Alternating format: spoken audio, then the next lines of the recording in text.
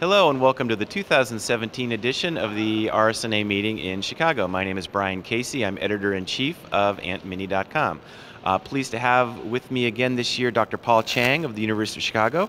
Dr. Chang, thanks for being with us. Thanks for inviting me again. Yeah. So the last few years we've been talking about radiology informatics issues and specifically artificial intelligence. It seems like artificial intelligence has really exploded this year at RSNA. What are you seeing out there?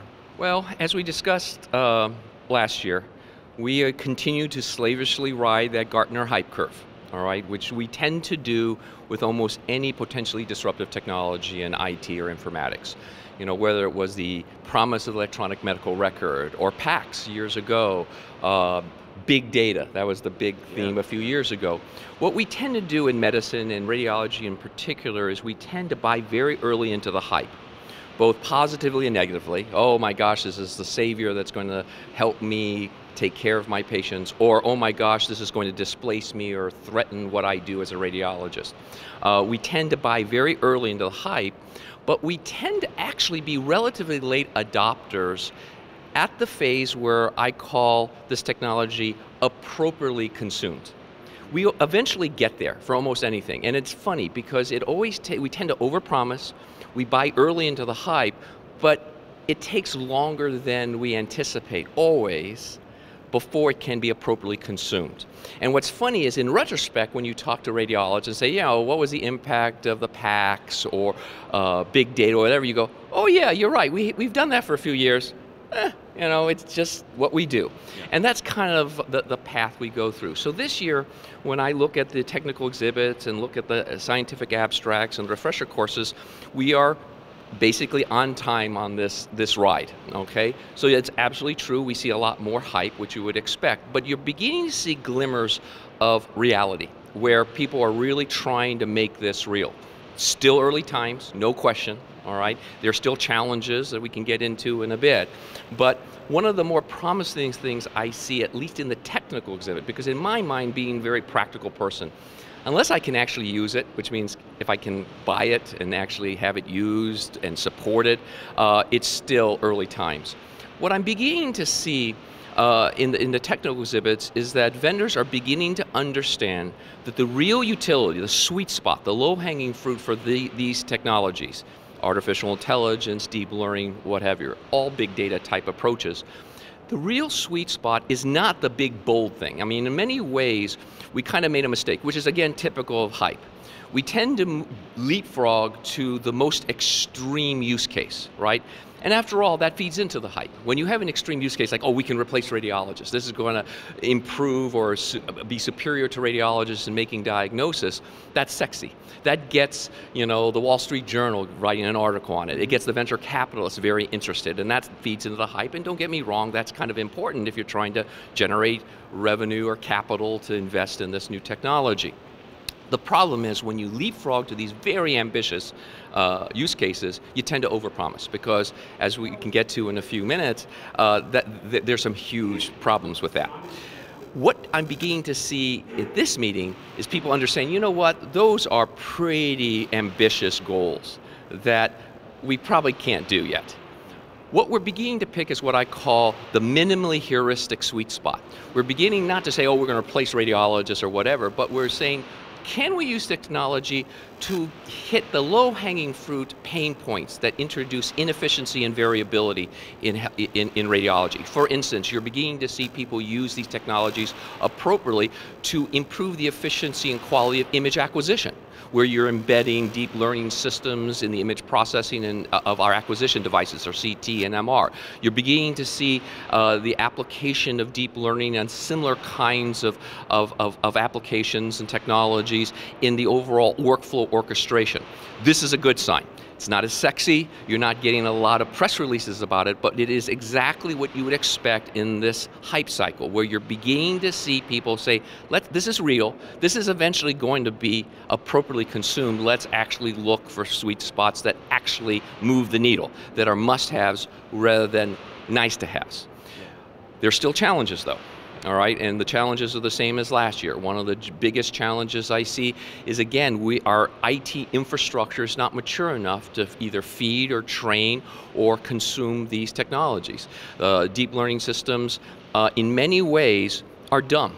They're very capable, but unlike more traditional machine learning approaches where you have a preconceived feature model, you know, deep learning's advantage is also its disadvantage. Its advantage is you don't have to have a preconceived feature set or model. You just feed it a lot of vetted data. The problem is you need a lot of vetted data. And as a result, that's why a lot of our use cases are kind of pedestrian, because they're being driven by data availability rather than compelling use case. So again, this is a huge challenge. We need to improve our IT infrastructure to go beyond a PACS or EMR-centric perspective to be able to feed not only deep learning, but all big data cloud-type decision support resources that are going to help us practice medicine. That's a good hedge strategy, by the way, because this is early times. We can't pick a winner yet, but one way we can one way we can actually prepare for the eventual adoption of this technology is to prepare our infrastructure. It's a good hedge strategy, it's one I recommend. Now, when it comes to radiologists, how would you advise that your regular community radiologists, they're sitting there, they're hitting the work list and that sort of thing. How would you advise them to prepare for artificial intelligence? What can they do? Okay, so that's a great question. And like I said, it's very early times. Right? And so I'm excluding the people who are, the data scientists, the informaticians who are doing active research, okay? But when you're talking about a radiologist practicing medicine is trying to optimize what they do for their patients, what's I think important is to understand that it's very early yet, all right? I think it's still too early to pick a winner just yet. So I would probably avoid doing that. I think it's important to understand this technology, that means attending the refresher courses, reading this, understand why organized radiology, such as the ACR and RSNA, are actively pursuing through institutes and journals, trying to rigorously evaluate this, and this is critically important. This is one of the biggest problems and threats I see to this hype cycle. That's a little bit different than the other hype cycles we've gone to. One of the problems that I see with deep learning is what I call the archive phenomenon. Now, archive, A-R-X-I-V, is a very popular archive where people put publications in the mathematics, physics, and computer science world. It is a very popular, very useful archive. It is moderated but not peer reviewed. That is perfectly fine when you're putting up a new algorithm because you have peer review. It's a democratized type of way of evaluating. The problem is that community does not know how to evaluate these systems clinically.